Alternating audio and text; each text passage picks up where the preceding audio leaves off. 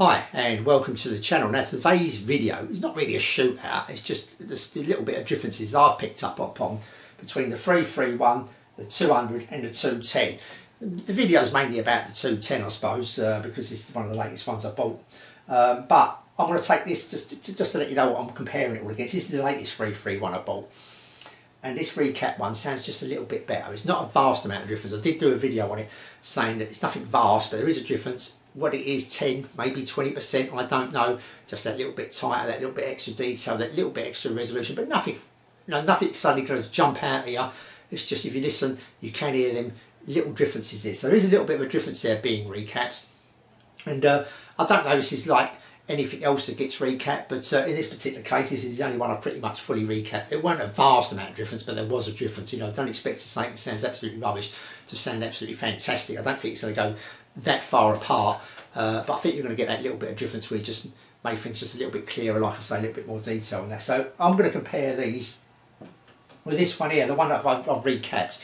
I'm still doing a little bit of work on that one at the moment. Anyway, this is the 200. This is let's just do the ratings here. This is the 200 rated at 5 watts a channel, so it's quite powerful. But you know, you haven't got it. You know, this volume control, you'd be surprised. With the speakers I'm using here, which I've done all the experiments with the same set of speakers, because it gets complicated, it gets hard, and you forget things and all that. Make my life a bit easier, and it's quite time consuming. I've kept the same set of speakers. I've used these Dynaco A35s, probably the best speakers I've got here for the price of one. This is a budget channel because I get other people come across now and again, put a comment in there, you should try it, and it ain't going to work with my channel. It's going to work with something that's cost a lot more. Yes, I'm probably going to do that little bit more detail, that little bit extra and everything, but for something that's right down the low, we're talking about bottom, these all bottom of the pile kind of thing. You're not going to get, it's not going to change it that much. It's not suddenly going to change an £80 amp into an £8,000 or £800 amp. It's not going to do that, no matter what you connect to it and all that kind of stuff. It's kind of like, it's embedded, that's the kind of sound you're going to get out of it. You may be able to make it a little bit better. And some of these things, these little bit extra details, by changing a fuse and doing this, that and the other and all this kind of stuff, I'm probably not going to pick it up on this, but if I had a 2 or 3 grand amp, I'm probably going to pick it up on maybe, if it's there. To start off with. That's what I'm trying to say. It's not going to make such a vast amount of difference. These are minuscule differences probably with some of this stuff, and these are probably not good enough, even though they are good, but good enough. I don't think this is a budget channel to pick out them differences, I don't think. So that's my faults anyway. So yeah, going back to these, this is just 5 watts a channel. This is a 200, and this cost me, what you're going to pay for it, I'm going to kind of mention as well. This cost me £40, cost me £40, and one just recently sold on eBay for £41. So it's cheap enough. This is cheap. This is a Chinese meal takeaway kind of price, and it's something that you're going to enjoy and going to last you for many years. Even though this is 50 years old, you're probably going to get a good few more years out of this yet. It doesn't have to be recapped or anything like that. You're still going to get a decent sound out of it, so don't worry about that. You may get a few noisy transistors here and there, but I've been pretty lucky. No, I haven't with this one. I'll tell you, I had to replace a noisy transistor. I've done both channels in this unit, so I did have a noisy transistor in there, so you could be a bit unlucky, but it's a fairly straightforward job. It's an easy enough transistor to get hold of, all that kind of stuff. You may be able to do it yourself, depending who you are and etc. But you may be able to get a little electronic shop or something like that to do it for you at a reasonable price. I think you could be a bit unlucky, it's noisy, but don't forget, if you bought something like this off of eBay etc., you could always send it back and say, no, you said it was working fine, I've got a noise. So you are covered there if you've got a bit of hassle going backwards and forwards to the post office, that kind of stuff. So that was £40. This recently cost me £80, which isn't expensive at all, but you know, it's kind of like maybe a bit more than I wanted to pay for it, maybe, because I always like getting a bargain. I like being a bit tight and getting a bargain. You know, if I got this for £50 or £60, I've been a bit more happier. So I'm happy enough with what it is for £80. That included postage as well, so that was okay. This cost me £60 plus postage, I think it was. So that's that one. And this one here, I think only cost me £40 or £50 quite a while ago now. But like I say, this is recap. And this is one I'm going to do the comparisons with these other two with as well. Like I say, it's probably a 10%, 20% difference to this one, sound-wise, even though they've got the same parts in them. Right, okay, but like I say, you can get stuff with different parts in, so be a bit careful. They can change a little bit, but I think overall, the quality is still going to be there one way or the other. You know, it's not going to turn just because you've got some different parts in there. I don't think it's, you know, the kind of circuits laid out, the way they've all laid it out, as long as they're still kept reasonably good quality parts, that it's still going to sound pretty good. You know, like I say, that's the thing to maybe bear in mind. But like I say, some bloke did have 2 of these, 2 different capacitors. One of them was the ENLA capacitors, Eleanor, I call them, something like Eleanor capacitors, and one had the Nichicom capacitors, and there was a difference in sound, but they both sound good as far as I could take what he said in his comment anyway. So I would expect that as well, probably. Okay, let's get on with it. Yeah, so we've got 5 watts, 10 watts, 11 watts. I think that's how it goes. So we're going to start off, like I say, this is the one really I'm reviewing. This is quite a nice sounding unit. This is, I mean, people that's got these are holding on to them, I think. You know, I mean, pretty much with all these three here, if you've got one, you're probably holding on to it. Not if you suddenly got to downsize your collection, or you've gone up to something much bigger. I think, you know, a lot of people hold on to these because they're not going to get much money for them, and they still sound good. They're a second system as well to a lot of people. The people that moved up, this is a second system to them. It's still a good second system, because I think if you went and bought one, something brand new, I've had a Marantz and a couple of other brand new, not brand new, but they're more current, shall I say. If you went, I think you're going to pay like well over 200, maybe probably £300, £400, £500 to get something that doesn't sound this good, kind of thing. You know, it's still got that good sound to it, even though it's 50 years old. If you went and bought a receiver these days, you're probably going to have to pay £400 or £500 for a receiver, and you still may not get as good a sound as these. Obviously, it's got its own unique sound, kind of thing, but you know, maybe what's your thoughts? How much, you know, it's an interesting one really. How much would you think you'd have to pay to get something of this reasonable quality these days? I don't know, I'm guessing really. I'm a bit lost, you know, lost touch with how much things come to. Don't forget, like I think I've just mentioned it, £40, it's a Chinese, you know, so going out and getting a Chinese takeaway for one night, and you're going to get years of pleasure out of this. Okay, we're going to get onto some sounds, Mick. Yeah, we are. We're going to get onto some sounds in a minute. We're definitely going to get onto some sounds. Right, okay, this here, we're going to compare. I'm going to do the comparisons with each other, not in general with other units, just with each other kind of thing.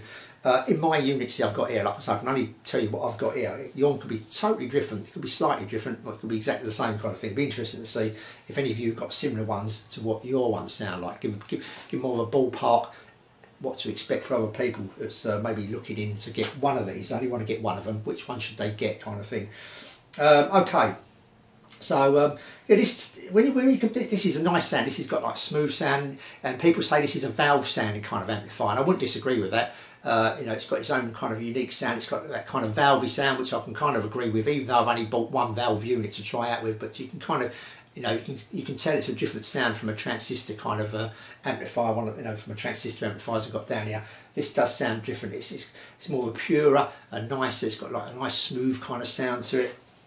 The top end in here is quite nice. It's got a reasonable amount of detail, the top end, so the top end was quite nice, the mids were nice, the vocals were nice, all that kind of stuff. The sound stage was pretty good as well, you know, kept the instruments. It had a reasonable amount of space around it as well. It's got a reasonable amount of space. I would have said this has just got a little bit more space around it, and this has got even more space around it when we compare the three of them. That's back to the point, right one, this one here. Got a bit more space to it, even more, but it's got that extra detail, the extra resolution, because I've recapped it as well, and that's probably adding to that space. And this has got a bit more depth to it as well, like it's got a bit more depth. Okay, it's wandering on a bit, I'm kind of jumping one to the other, so if we just do a comparison between one and two, I think that'd be easier maybe than me darting about all over the place. We'll do this to this, then we'll do this to this, because this is the one we're really talking about today.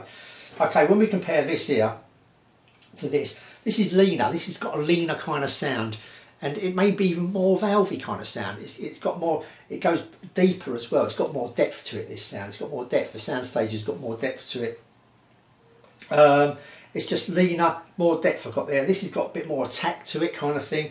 It's a bit more dynamic, this amplifier. It's more texture, it's got a bit more texture to it. It sounds richer as well. It's got a richer kind of sound to it, this amplifier here, when you compare it to this one here. So, you know, they're both still good amplifiers. You know, which one do you prefer out of two, Mick? I prefer them both, like, I prefer them both. But, you know, this is what this has got going for it. It's pretty much this kind of amplifier, but it's just got, so it's got that attack texture, a bit more dynamic and richer kind of sound. But when we compare this to this now, so I took that one out of the equation there, right, to make things a bit simpler for myself and you, for knowing what I'm talking about and rattling on about. I would say this is a bit more dynamic than this one here. And I'll go back to this here, I didn't cover the bass here. I just found the bass was pretty good on this, don't get me wrong, but when you compare it to this one here, it's just a little bit more muddier, just slightly. Not, you know, I'm not saying it's got a muddy bass, but when I compare it to this, it's just a bit more muddier, just slightly a bit more muddier than this one here. This had more of a cleaner kind of bass to it. And this had better resolution, like I say, because it's been recapped. It had a nice depth to it as well, and a bit more airiness, more space around the instruments. This, even though this has still got space around the instruments and that, it's still quite a nice sounding. It's got the space, it's got the freedom kind of thing. but this just had a bit more sparkle to it, just a bit more involving to me, a bit more involving because it's just a bit cleaner as well. But this is slightly richer. When you compare this to this amplifier here is slightly richer. It's just got that slightly more richer, more warmer kind of sound, a little bit more warmer than this amplifier here. But that's only a comparison, and these only little bits, these only tiny little bits. But what I took out from it really is the main difference between kind of this and this. If we compare this little one to this one, this, like I say, this had the more depth. Things seem to go back further in the sound stage with this amplifier. Even though it's a leaner sounding amplifier, it's got that sound, it's a nice sounding amplifier, it's still a good little amplifier. For 5 watts, £40, you're buying yourself a little corker there, you really are. And here, £80, you're getting that more warmth, that more richness, and it's still got that sound stage, that kind of like airiness to it.